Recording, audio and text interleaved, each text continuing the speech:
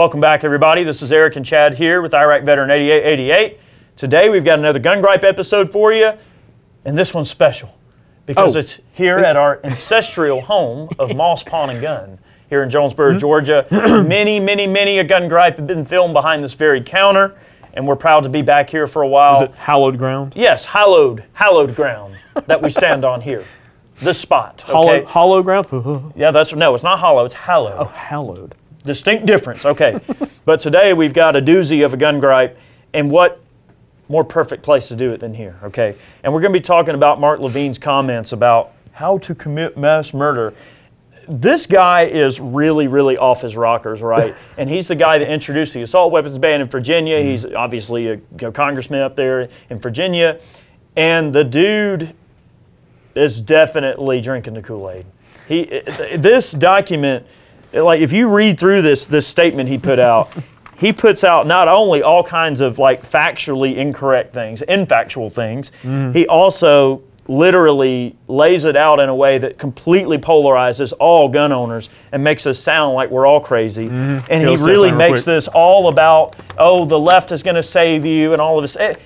You need to go read it. Now, we're not going to read the whole thing because it's mind-numbing, this statement that he put out. This is like a manifesto type deal that he actually put on his website. I mean, this was linked to, I found this on his website.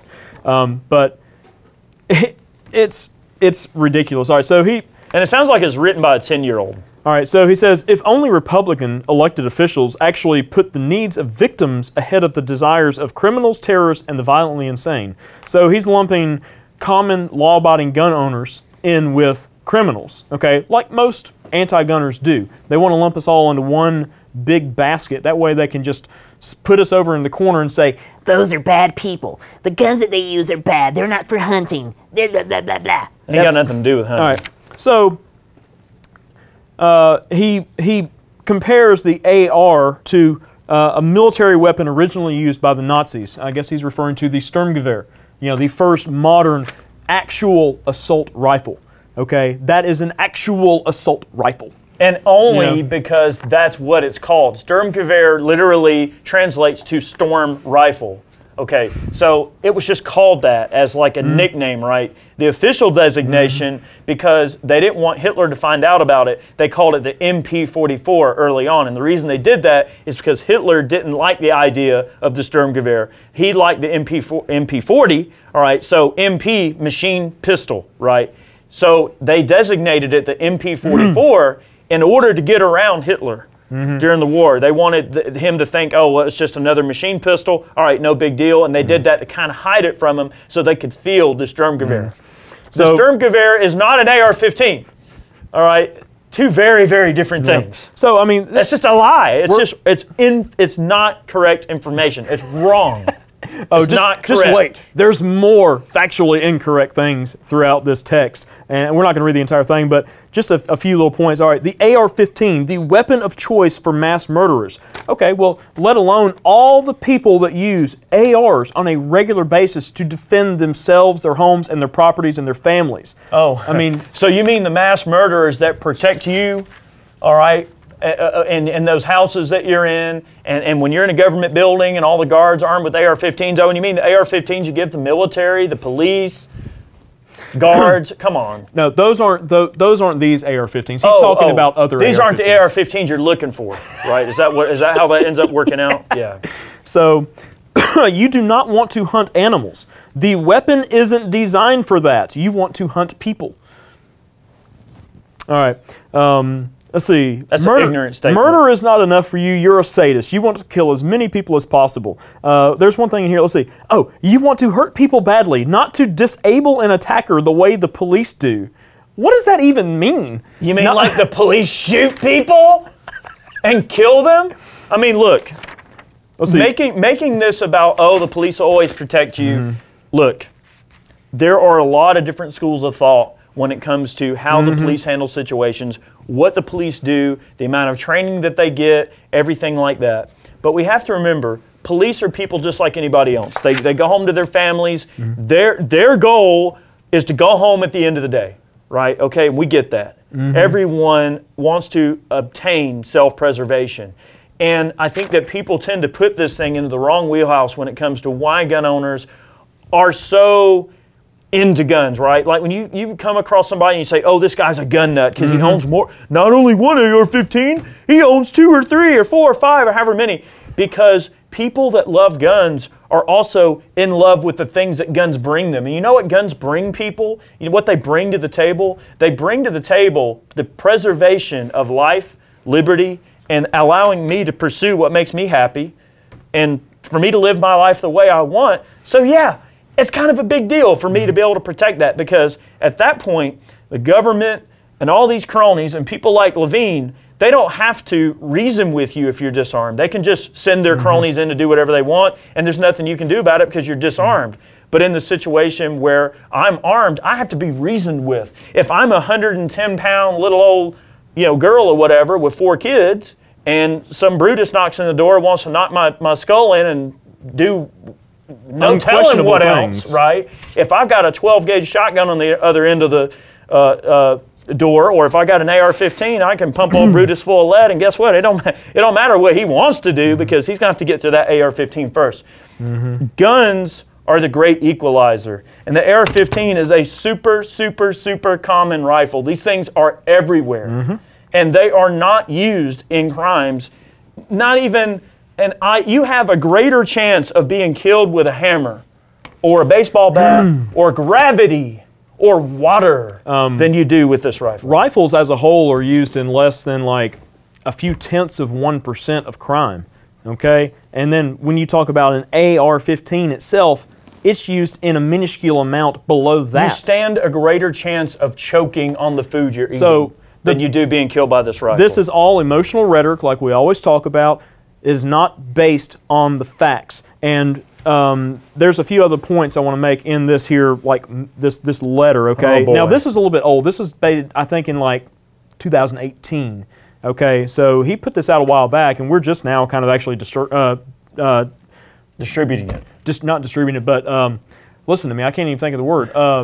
We're just now discovering it. Listen to me, God, my redneck brain is imploding right now. I think that my brain is worse off after having read it and discovered it. I saw this over on Tim's Instagram page, like, at Military Arms Channel. I saw it and I was like, what is this? And I clicked it and I read it, and I instantly, like, whatever your IQ is, okay, say your IQ is right here and you read this, your IQ is you're gonna lose a few points. You're gonna need to read some Shakespeare or something to get the brain activity back up to recover the brain cells this is gonna kill when you read it. What if your IQ just be prepared for that. What if your IQ was in the negative?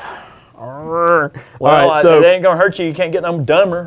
All right, listen. I guess, All right, illegal until 2004. 1.5 million of these, meaning assault rifles, have been sold since the national GOP legalized them by removing the assault rifle ban.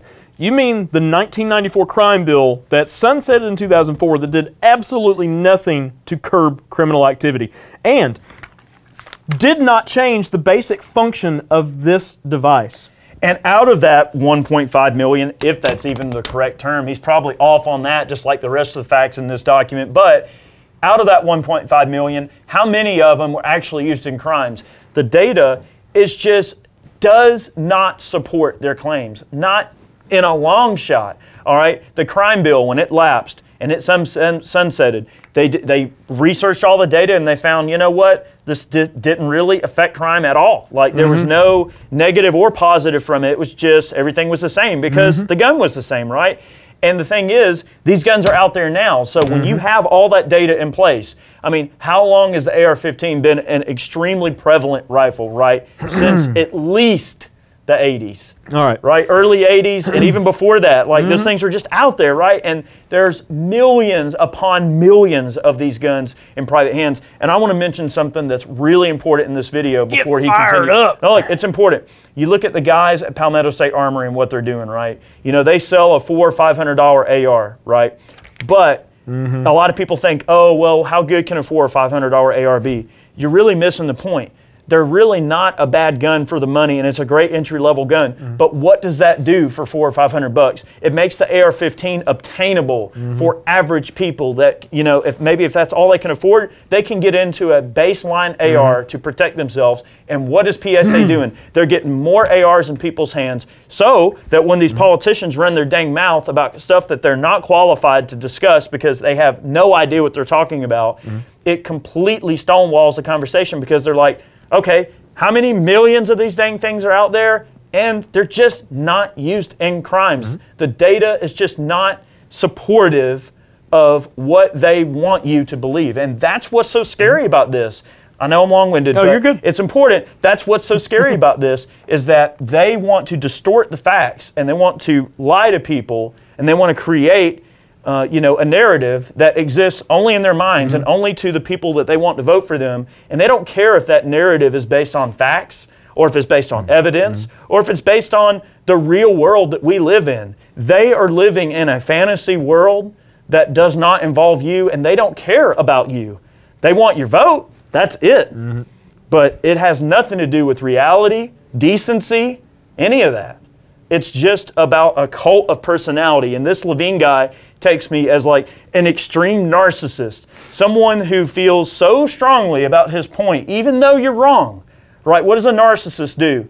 When they're wrong, they go, oh, they can't be wrong. Oh, the sky's blue. The sky's not blue. Doesn't matter. And when they're a narcissist, they will lie over and over and over and over. And they will tell that lie until they think it becomes a truth to you. And that's all they care about. This guy was willing to lie to you over and over and over again until you start believing it. Indeed. One Sorry, point. I just had to get that out. Take a breath. All right, I'm going to relax. All right. So one point about the rifle too. Okay, so PSA selling these guns, you got to think you can get in an AR, which is a lot more gun than a Glock. Okay. Not to say that it's not a good gun, Glock's okay, a good gun. An AR is a lot more gun for the money than a Glock is when it comes to like home defense. I mean, it's the right tool for the job, and that brings me to this point. All right, so he said, Mark Levine says, what if you're a Nazi or an Al-Qaeda terrorist? What if you're a mentally disturbed younger who has vowed to commit mass murder? What if you have a history of torturing animals or domestic violence or gang activity? What if you've been convicted of shooting innocent people and you out on parole? Well, guess what? I want the tools necessary at my disposal to counter those threats to myself, my family, and my community. All right, also. And those people are still going to get the guns regardless of what the laws are. Now this is, and even with those laws, right? Even, all right, the gun laws that are already on the books, all right, how many? There's 20,000 federal laws just related to guns. More than that now. And more than that now, but over 20,000 laws related to firearms at all these levels, right?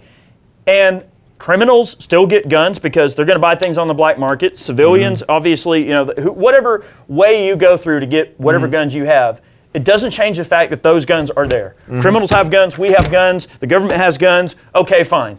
All of that being what it is, the crime rate is still what the crime rate is. Okay, it doesn't matter, even if the criminals went and bought every AR there was and drilled out that third hole and put machine gun parts in them and all that, it still wouldn't change the fact that it's not used in crimes. Crime data is what crime data is. So by lumping gun owners into that type of scenario, you're really punching people in the face, and it's a low blow. Right? It's not a face punch, it's a crotch punch, because it's a low blow because you're saying that all people that own guns are either criminals or are waiting to be a criminal or going to be a criminal. And that's just not freaking true. pre-crime. Pre-crime. It doesn't exist. All right, so the next part Sorry. here. All right, you're all right. The GOP in Virginia has steadfastly refused to enact or lately even consider bills to punish good guys who sell such dangerous weapons to the bad guys. The GOP doesn't want a basic background check already used in gun stores to apply to gun sales to criminals, terrorists, and the violently insane in the streets. All right, number one, all right, if you go into a gun shop, you have to fill out a 4473, okay? You have to submit to a background check unless you already have a carry permit, all right? Whatever the case is. You don't walk out of that store without having some sort of background check, all right? If you want to buy a gun illegally, you're going to get it by whatever means necessary, okay? There are plenty of guns in the so-called street, you know, that criminals will go outside of the normal channels to buy, okay? Now, what he's referring to is the whole gun show loophole and private sales, background checks, that sort of thing, the backdoor gun registration, all right, the whole 9 yards. But so if you think background checks are unreasonable and you can deal with the little children being massacred like this on a regular basis, you'll want to support the NRA and the GOP. But if you want this madness, or if you think this madness needs to stop, the only way out is to elect Democrats. That is completely laughable. All right, so going back to a point we've made in several other videos, all right, you want to stop massacres, okay, at schools, public places, gun-free zones. Guess what? Abolish gun-free zones. Abolish them. Get them out of here, okay? When you have law-abiding people who abide by the law and you can't bring a gun to a certain place, well, what are they going to do? Typically, people are going to leave their guns at home. They're going to leave their guns in their car. They're not going to take them in because they don't want to break the law. They don't want to become a criminal. But guess what? People who are intent on criminal behavior will ignore those laws. They're going to go to these soft targets. That's exactly what they are. They're places where they know there's not going to be a lot of resistance to what they want to do because no one else is going to have a gun there. And the cops are minutes away. Oh, yeah. I mean, dude, what an idiot. When you criminalize decency and when you criminalize common sense, then common sense goes out the window. Then there is no common sense, right? Then it becomes less about what is right and real in the real world that we live within and more about the fantasy world that you think you live within. It just doesn't work that way. Just because that's the fantasy world he lives in and thinks we all live in doesn't make it reality, right? And it's just simply not true. Like I said, he probably doesn't even know which end of the gun the bullet comes out of. He has no business even commenting on this type of stuff. He has no idea what he's talking about. It completely removes any shred of validity he could ever hope to have. This is the same kind of crap. Sound like a clown. This is the same kind of crap you always hear from these anti-gun liberals, Democrats, whatever you want to call them, okay? 50, 40, 30 clips in a magazine of ghost guns. They have no idea what they're talking about. They want to sound smart and articulate, but they just simply lack the cognitive ability to do so. And they want their base, who, if they vote for them, probably typically follow that same mantra, okay? So I hate to say that, but if you are a mindless slave, you vote for these people, okay? They want to tell you that they're going to protect you. They want to tell you that, if you vote for me, everything will be fine. You'll be safe. But then guess what? You're not safe. You're just stripped of your rights. And when they strip you of one right, they're going to strip you of more and more and more. And that's the way it works. The ultimate goal is always power. And this guy wants power over you. He wants you to be a mindless slave, defenseless, and having to rely on the state for everything, including your protection. And you notice that they never say, oh, well, we're going to, you notice with these assault weapons bans and all of these bills that they write related to firearms technology and things like that, you always notice there's law enforcement exemption. You know what I mean? Oh, well, if you're military law enforcement, we're going to exempt you from this. Of course. Of course they are. So see, it's not about the gun being a problem because it's a tool that can be in whatever hands and for whatever purpose. And the fact that it's not even used for the purposes they say it is in the first place. It's the fact that they... It's the fact that they want to have all the guns and they don't want you to have them. All right. So anybody that would disarm you, that's probably not your friend. Remember in New York when they passed the SAFE Act and they forgot to exempt law enforcement, so law enforcement got rolled in there with common everyday citizens who were now breaking the law by carrying their gun to work every day. The police call, they're like, hey, aren't we exempt from this law? We're usually exempt. We're going to turn our guns into or arrest ourselves. I mean, this is the idiocy that you're dealing with. I mean, anyways, I'm done. Mark Levine has no more place talking about firearms technology or about policy related to firearms than I have talking about policy related rocket ships. It'd be like me trying to explain how a rocket booster works. I'm not a rocket scientist. Stay in your lane, right? If I want to write a piece of legislation about rocket ships, I don't go, you know what? I think rocket ships are dangerous, and I think I know everything about rocket ships. And you know, the Nazis use rocket ships to drop bombs on everybody. How ignorant would that make me sound, right? Would I just be a slave to that ignorance and just put that ignorance out there? No, I would stay in my lane, and I would stay within the things that I know about, right? Okay, well, why not bring in someone that actually knows what they're talking about, that can at least articulate your point and try to make it. The reason they can't do that, the reason they can't articulate the point is because the facts don't back up their claims. That's the bottom line. A factual person comes to the table and goes, well, Mr. Levine, you're full of crap. This just isn't reality. Like, I know you want it to be reality. It's not one of those things if you close your eyes and go, all right, please, please, please, please, please, and they open your eyes and it's still there. Like, it's not going to change, right? Nothing's going to change the facts. And that's the scary thing about these people, is they always want it, it's their facts. It's their version of the facts, not what the facts actually are, right? George Orwell warned us of this. Right, when it came to thought speak and changing the news and changing history by changing words in books and articles and all public these things. Perception. Yes, changing public perception to the point that if you tell the same lie long enough and people believe it for long enough, they just accept it as the truth. Burning books. Yeah, exactly. Book burning.